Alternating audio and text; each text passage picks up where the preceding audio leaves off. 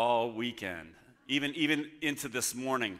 I brought my iPad, and I had to bring my charger, and it's still not charging. So if I lose the iPad, I'm going to be totally shooting from the hip. Yeah, it's at 5%. It's probably not going to last, so it's not charging. See? You got to resist them. Amen? Let's just pray before we get started. This is a long introduction to the end of the service. It's a long introduction to the altar call, because I really feel in light of what is already happening during worship service, there's going to be a specific call at the end of service. So it's just a long introduction for that. But I feel that it's really important that the congregation just get a hold of what I want to share this morning, and then I'm just asking that there would be a response, and I really believe the Holy Spirit's going to move you to make a response. So, Lord, we just give you this morning, we just pray, Father, that your will would be done. And we know, Lord, that we have to actively be involved in resisting the accuser, because he comes against us, and sometimes he comes against us like a storm. And we need you. Holy Spirit, we need you to empower us to resist, to stand in that storm so the boat doesn't sink, so our relationships don't fall apart, so our lives don't fall apart. Lord, we need you. We desperately need you. That's what we are crying out for all morning. This morning when we were worshiping you, we were saying that we need you. And Lord, your response back to us is, I need you also. I need you to stand like living stones.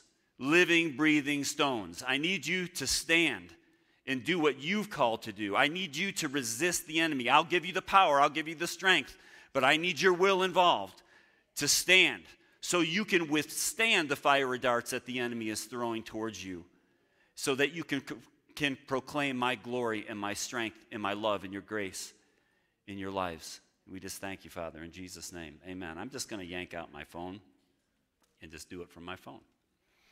The last 3 weeks, I was going to say you've heard 3 stories, but really it's been 4 stories, because the first story was from Bob and Deb, just sharing their testimony, and Bob sharing his testimony about how Jesus just empowered him to overcome addiction and many other things, but more importantly, restored their marriage.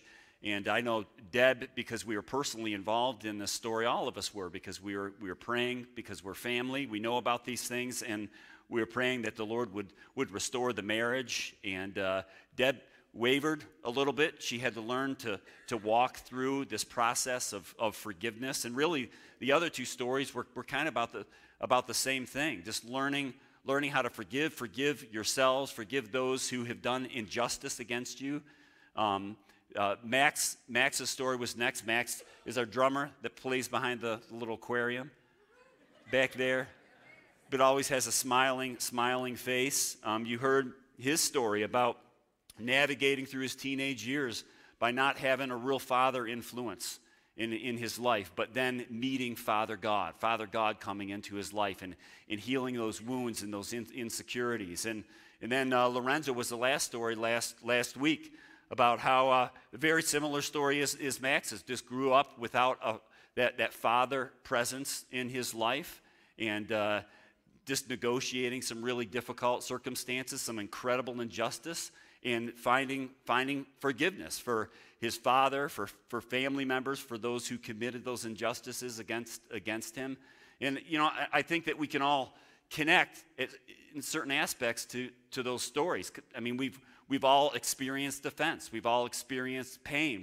We've experienced broken relationships before. So we can connect to that. And we certainly know the power of Jesus Christ, how Christ can come into our lives and put all those pieces back together again.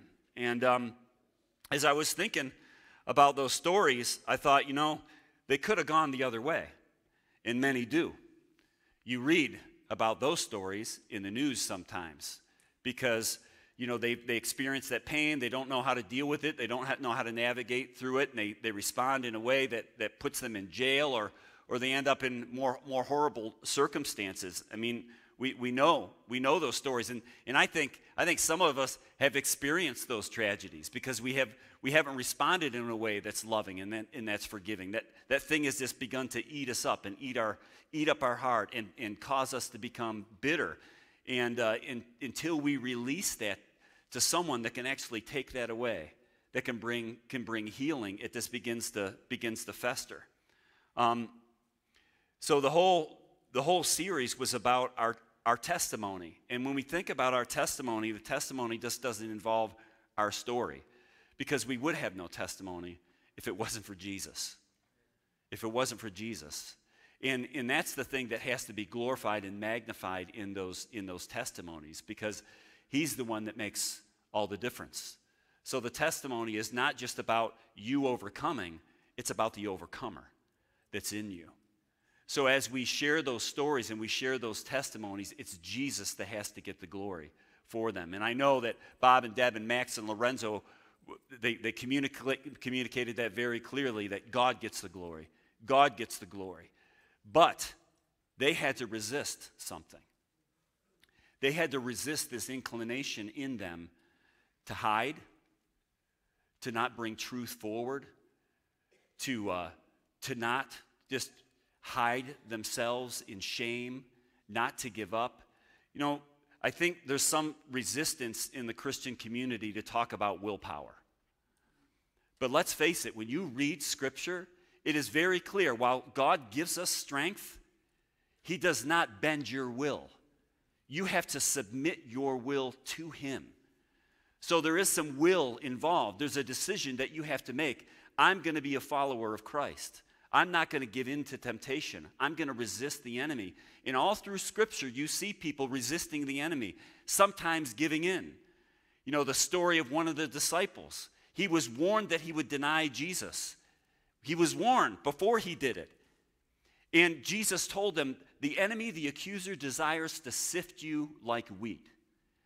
And really, that's kind of what this message is about this morning, because he desires to sift all of you like wheat.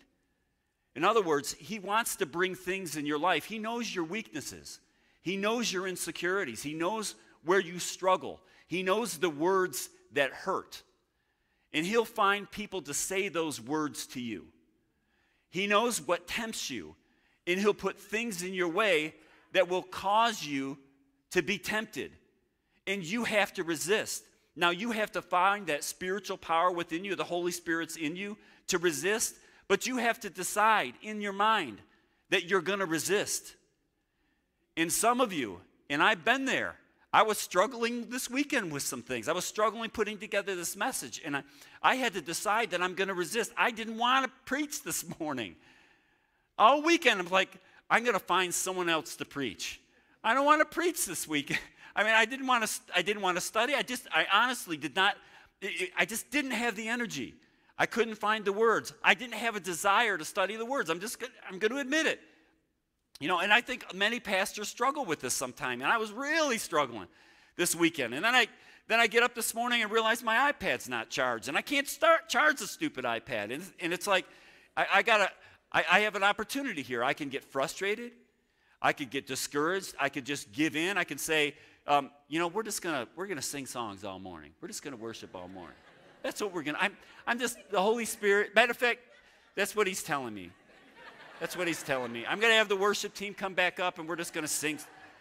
You know, seriously. I mean, we have those things cross our minds, and I was battling with this all this weekend, and then I get here this morning, and it was clear what the word was. Resist. We're going to experience resistance. How many of you experience resistance in your walk? Look around. Look around. Those of you who think that you're in a boat all by yourself. You're on an island all by yourself. Everybody had their hands raised because we experience resistance. But you have to determine to stand. To stand. You have to determine that you're going to face that thing, and you're not going to focus on the problem, but you're going to focus on the problem solver. Amen? Amen. So I got this passage, and I'm like, what does this really have to do with anything? It's in Joshua 4:1-7. I'm going to read it to you, and I realized the significance of it this morning. So this, if you have your Bibles, turn to Joshua 4:1-7. If you don't have the paper Bible, pull up your smartphone. Hopefully your app works. If not, just look at the screen or listen to me. It says, this is right after Moses had passed away, and Joshua was given the responsibility of leading the Israelites into the promised land. It's such a powerful passage of Scripture. I'm going to start with verse 1 and then at 7. It says, when the whole nation had finished crossing the Jordan, the Lord said to Joshua, choose 12 men from among the people, one from each tribe, and tell them to take up 12 stones from the middle of the Jordan, from right where the priests are standing, and carry them over with you and put them down at the place where you stay tonight. So Joshua called together the 12 men he had appointed from the Israelites, one from each tribe, and said to them, go over before the ark of the Lord your God into the middle of the Jordan. If you haven't caught it by now, the Lord stopped the water, okay? So the priests are in the middle of the river, and God stopped up the water, and they walked towards the ark of the covenant. It said, according to the number of the tribes of the Israelites, to serve as a sign among you. In the future, when your children ask you, what do these stones mean? Tell them that the flow of the Jordan was cut off before the ark of the covenant of the Lord. When it crossed the Jordan, the waters of the Jordan were cut off. These stones are to be a memorial to the people of Israel forever. So in other words, they carried their own testimony. And it was a stone. They carried them on their shoulders, and they put them there as an altar, as a memorial to say, our God is able to help us overcome. And, you know, if you read through Joshua, it's about the Israelites finally going into the promised land and, you know, taking out all their enemies, and it's an awesome story. Finish reading it for yourself. But the point was, God wants us to be memorials. That's what testimonies are. 1 Peter says that we are living stones. You know, he's making us a royal priesthood. So when people look at us and they look at our testimony and they hear our testimony, they should hear and see and experience Jesus. So it's not just about telling a story about what the Lord has done. It's about living out that story. Let Jesus be seen through you. And if you don't learn how to resist the enemy, like the Israelites finally learned how to resist the enemy after wandering in the desert for 40 years, basically that whole generation had to die off, needed a new perspective so that they could see that the promised land was a possibility. It's like he needed a new generation that didn't have a slave mentality, a poverty mentality, that they could have a new perspective and see the promises of God and walk towards them. Resist what maybe the moaning and the complaining from their fathers and their mothers and their uncles. They had to resist that. They said, I'm not gonna stay here. I'm sick of being in the desert. I'm sick of manna. I don't know what manna tastes like. But for 40 years, it couldn't have tasted that good. I mean, could you imagine eating TV dinners, Salisbury steak dinner, every day for 40 years? I mean, it's just actually, Salisbury steak dinner, that sounds too good. What's pea soup? Pea soup. Could you imagine eating pea? I'm sure the manna was sustenance, but I'm sure it didn't taste like steak or something like that. But seriously, they had to resist all of that. They had to get a new perspective. They had to see the giants as small in their eyes, or they would never make it to the promised land. You know, God will empower you to get to your promised land. You know, he's spoken vision to you. He's given you destiny. You know it's in you. You have dreams. You know, there's things that you want to achieve, but you will never achieve them just with the power of God alone. He needs you to come into agreement with that power. And unless you do, the enemy will have his way in your life.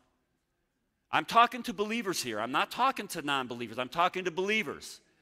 If we aren't diligent, if we aren't circumspect, if we aren't in the Word, if we are not in prayer, the enemy will have his way. He may not be able to steal your soul or your spirit. He may not keep you from heaven, but he'll keep you unproductive, and he's satisfied with that.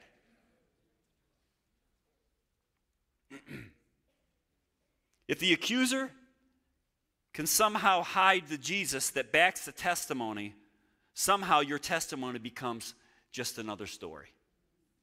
That's where this message began. Your testimony can't just become another story. I read success stories all the time.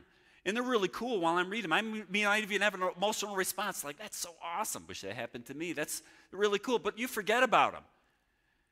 You forget about those stories unless they involve the Jesus that made the difference, the person that made the difference. I don't want people to remember me or my successes. I want people to remember the Jesus in me.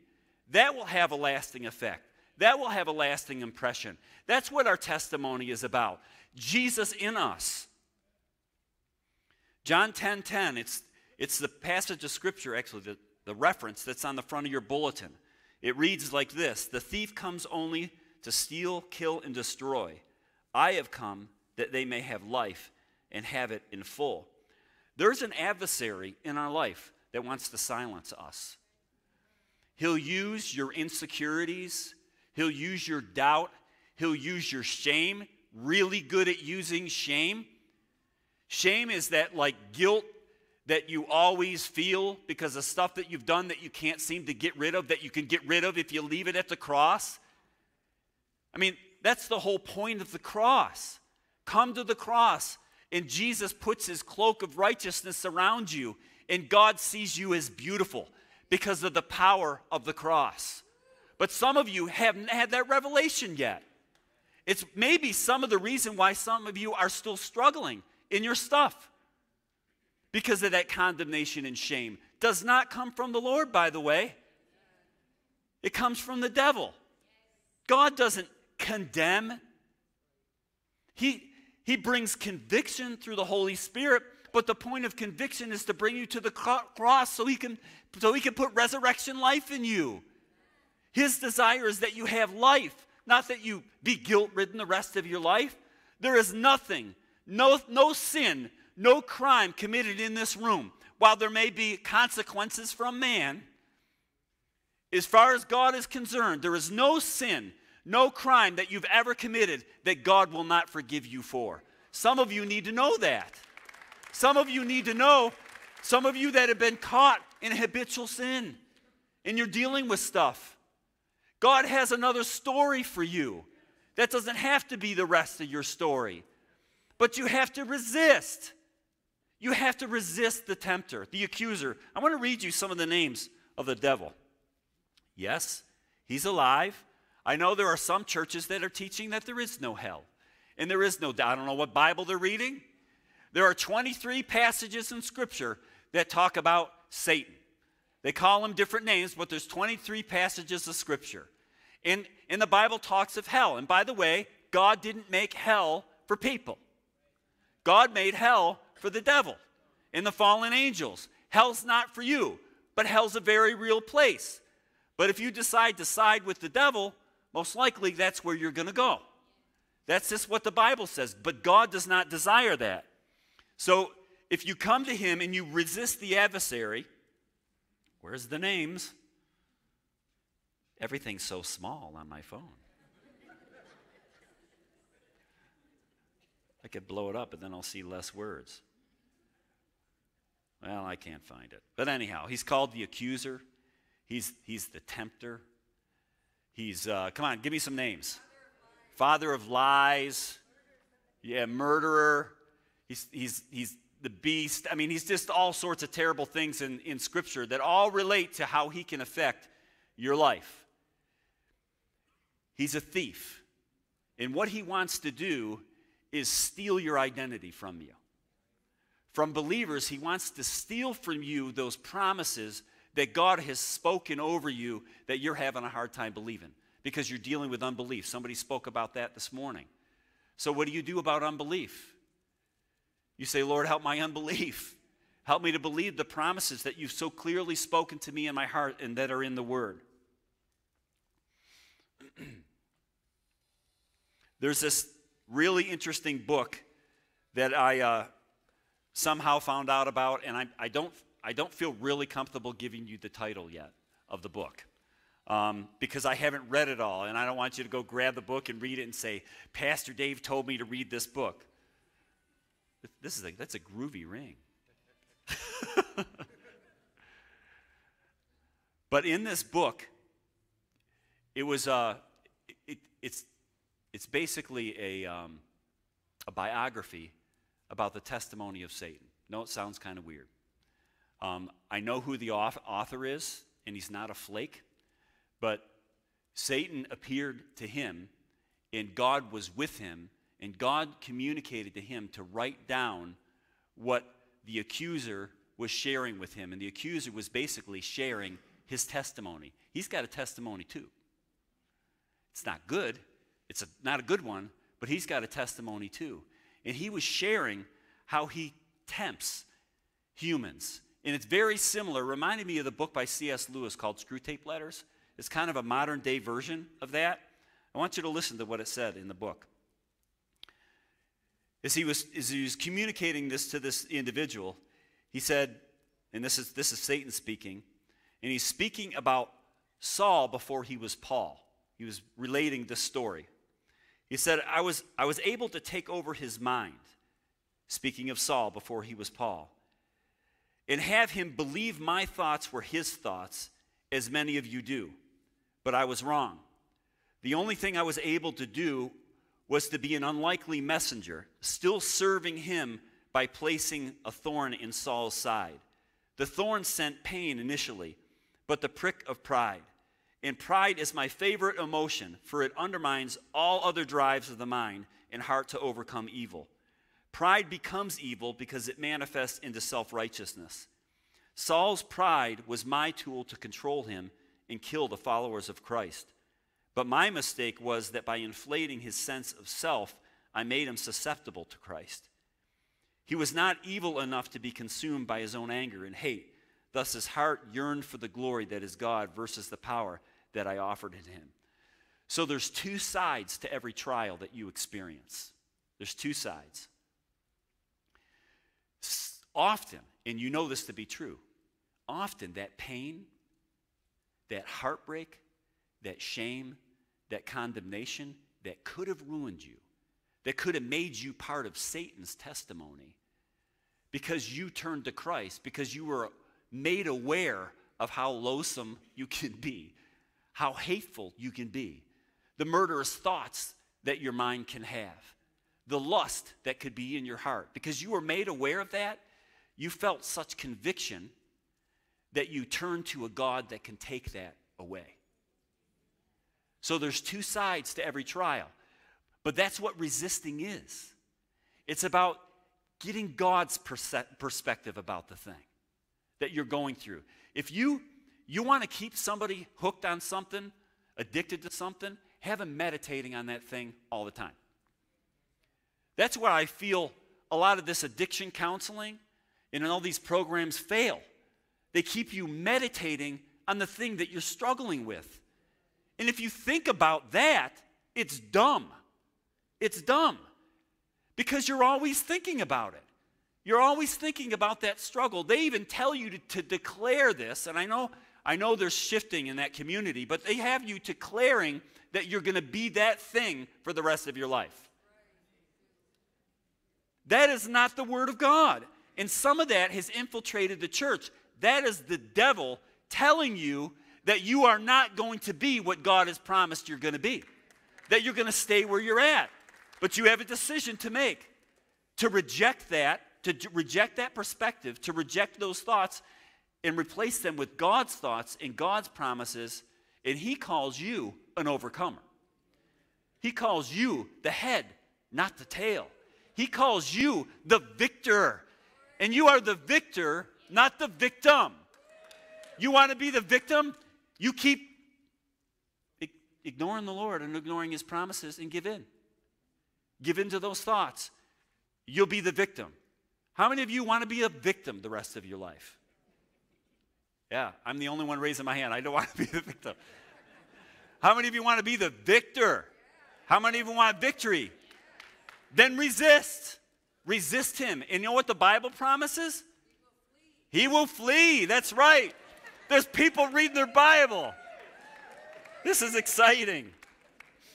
So Saul resisted the tempter and soon became Paul. Changed his name. I'm almost thinking when somebody gets saved, we should change their name. You might be able to get rid of the name that you don't like. But that's often what happened in Scripture. God changed their name, and I think he was trying to communicate something in that.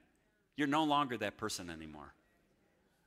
People may know you as Saul, but once they start to see me in you, they're going to think you're a different person. And they're going to have to call you by a different name. So how do we resist the devil? I have a passage of Scripture. This is another passage that the Lord gave me. It's in Ephesians. I'm going to read it out of the Amplified Bible, and I'm going to shortly come to a close. It's in Ephesians 4:25 through 32. And you don't have to turn there. I don't know if I have it in the Amplified up there. I think that's New King James. So you can just listen to this. This is how you resist the devil. Therefore, rejecting all falsehood, whether lying, defrauding, telling half-truths, spreading rumors of any as such of these, speak truth, each one with his neighbor, for we all are parts of one another, and we are all parts of the body of Christ. Be angry. He understands we're going to be angry at sin, at immorality, and at injustice, at ungodly behavior, yet do not sin.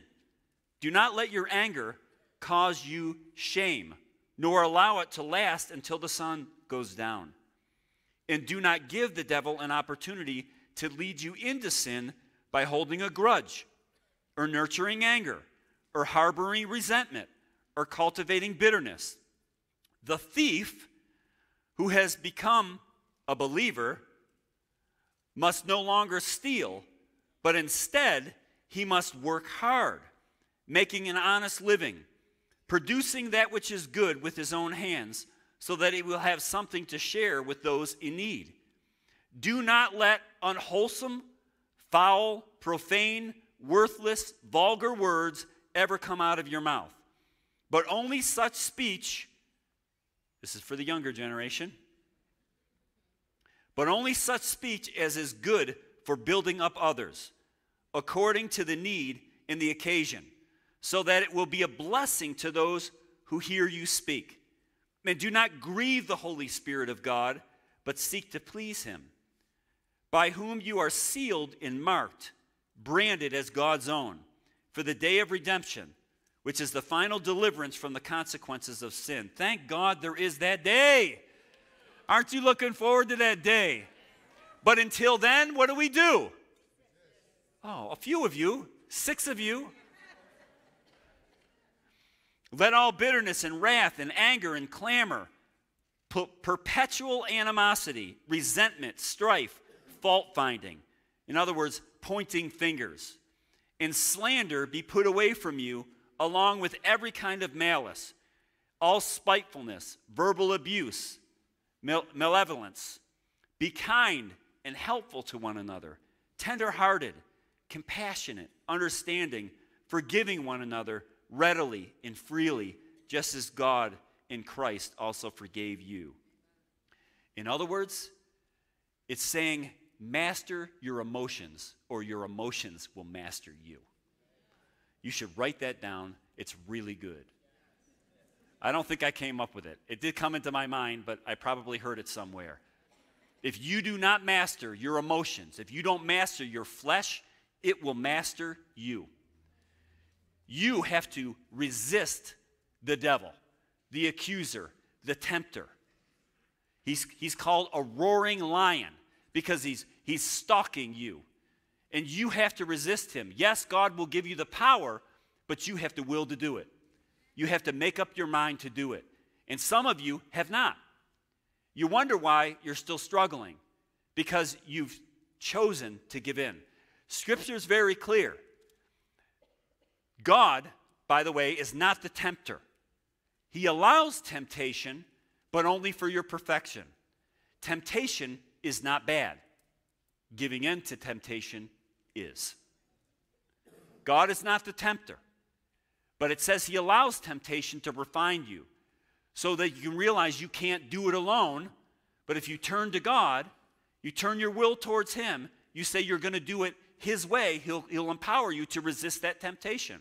So he allows us to be tempted, but he will not allow us to be tempted beyond what we can bear. And he will provide a way of escape.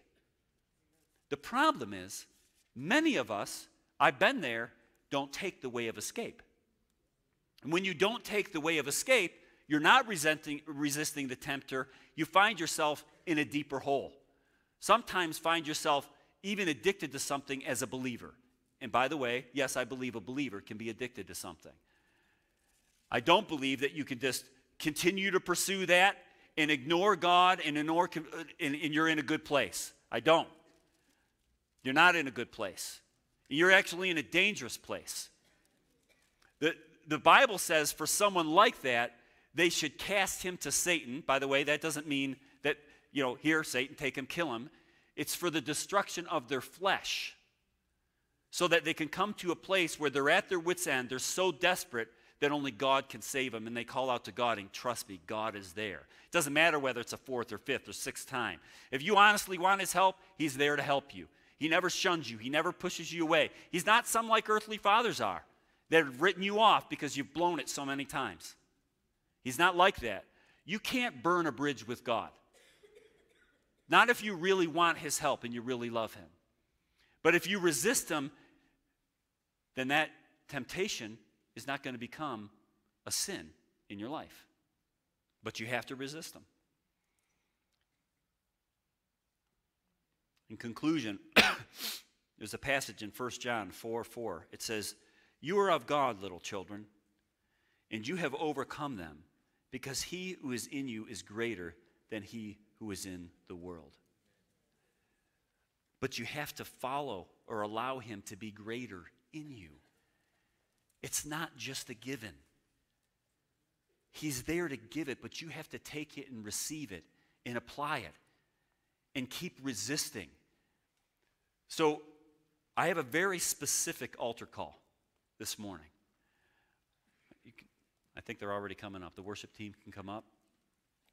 And I'm going to have the ministry team just give you some time when you get up here. But I have a very specific calling. And I feel like it's very similar to where Peter was at. When the Lord told him that the enemy desires to sift you like wheat. You've been feeling like you're being sifted. And you're giving in to temptation. And you're tired of it. You're tired of it. You want to get into the promised land. And you want your life to be a memorial, like it was those Israelites when they were crossing the Jordan and they were placing those stones as a memorial. You want your life to be a memorial. That when people look at you, they're not remembering your screw-ups. They're not remembering the thing that has defined you for so many years. They're seeing Jesus in you. They're seeing the victor, not the victim. And that might speak to why some of you are still struggling, because you're making excuses for yourself. It's time to put the excuses away. Stop making excuses for yourself. Well, I'm dealing with this, and I have this hurt, and I have this pain, and I sympathize with that. I do. Some of you experience some incredible trauma and incredible pain, but I'm telling you, in Jesus, he can take it all away. All away. But you have to give it to him and not use that as a crutch for where you are. Because I feel like that's some of you out there. You're using this as a crutch. You're saying, I'm the way I am because of all this stuff happened to me. Well, if you're here, then you believe or you want to be a Christian, a follower of Christ, which means you have to subscribe to his way of doing things. And he says you are a new creation. All things, by the way, he says, become new. Not just some of it, not just some of you, but all things. It doesn't mean that he erases the past. Doesn't mean that the memories go away. But I do believe he removes the emotional response to the memory. So now the memory becomes something that you give praise to God, instead of that memory becoming something that defines you and causes you to fall back into that temptation again. So I'm going to ask you, I believe that anointing that was being talked about this morning, there's a special anointing for freedom this morning. God wants to set you free. You hear my heart this morning? God wants to set you free. I want to see you free this morning. I don't want to see you struggling with the same thing over and over and over again.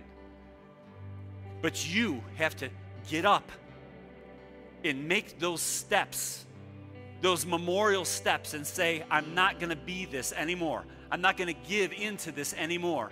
And you will be the victor and not the victim. Do not let shame keep you in your chair. I'm not even going to ask you. And I'm going to tell the ministry team not to ask you what you need prayer for. But I want you to come up here and believe that you can be free this morning. So come. Come to the altar if you want freedom. Come to the altar. There's freedom here. There's freedom in Christ. There's freedom in Christ, whether it's depression you're dealing with, whether it's a chemical or an emotional addiction, whether it's codependency on relationships. There's freedom here. There's freedom here. There's freedom in Christ. Come on, say it. There's freedom in Christ. There's freedom in Christ. In whom he sets free is free indeed. That means completely free. If you want freedom, come to the altar. Come to the altar. Thank you, Father. Thank you, Lord. Thank you, Holy Spirit. Do that work. Do that work in us. There's no shame. There's no shame by coming to the altar. There's no shame. There's no shame in you. There's freedom. There's freedom. Just ask the Lord to forgive you. Lord, take this pain. Take this sin. It's what you died on the cross for. You died on the cross for me so that I can be free from this. So I don't have to continue to hang my head in shame, to feel like I'm double-minded, to feel like I'm two people, but that I can be one. I can be one with you. I can be free from this thing. And today marks a new day for you. This whole thought that it's not going to go away. I'm still going to struggle with this, understand. Today, you are putting a line in the sand. All right? You're putting a line in the sand and you're saying, Satan, you're over here and I'm over here and you can't get to me anymore. I'm not giving in to that temptation anymore. That today is a day of freedom. Come on, yell it out. I'm free. I'm free. I'm free. Thank you, Lord. Thank you, Lord. There's freedom. Come on. Sing it out. Sing it out, Ryan.